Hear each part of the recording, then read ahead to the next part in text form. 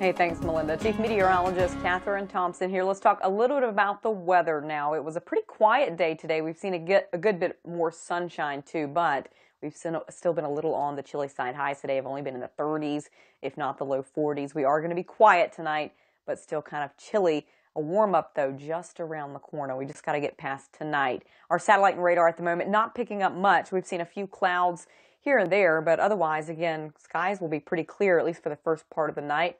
I do think we could see a bit more cloud cover develop overnight tonight, but as far as any moisture goes, that's about the extent of that. We shouldn't see any rain or snow tonight. Most of us in the 30s now, if not the low 40s, and again, we'll continue to drop overnight. Now, one thing is for sure, we've been calm today as far as the winds go. They haven't been quite as bad, but look what happens as we head into the overnight hours. We start to get a little gusty again, and we do look kind of windy at times as we head into our Wednesday. Now, we still are going to be dry, but this is out ahead of an incoming cold front that will affect us as we head closer to New Year's Eve and into New Year's Day. High pressure keeping us dry right now, overnight tonight. It slides offshore tomorrow, though, opening up the door for southerly flow. So we get warmer, but we get some moisture in here. I don't think we're going to see too much of a rain chance tomorrow, but by Thursday, this front starting to come into our area, so we'll start to see some rain into our New Year's Eve. Let's take a close look at futurecast. Again, tonight, 20s and 30s.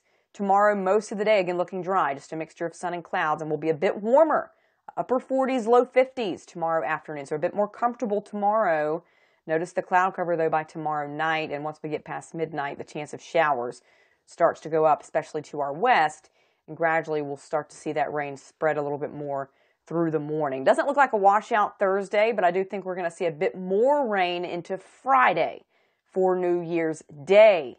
New Year's Day actually looks kind of soggy. Let me back that up a little bit. Here we are going through Friday again.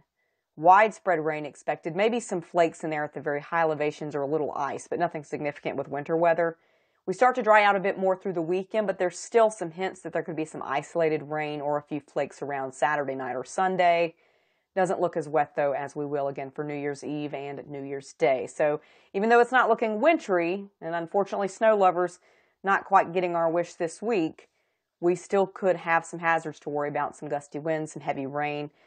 I don't think we're going to see widespread flooding issues, but we could see something localized pop up. So we'll keep an eye on that storm as we head closer to time. Temperatures again tonight, though, to recap, in the 20s, quiet tonight and tomorrow. And we'll be back around that 50-degree mark tomorrow in the 50s. So good warm-up late week, but soggy.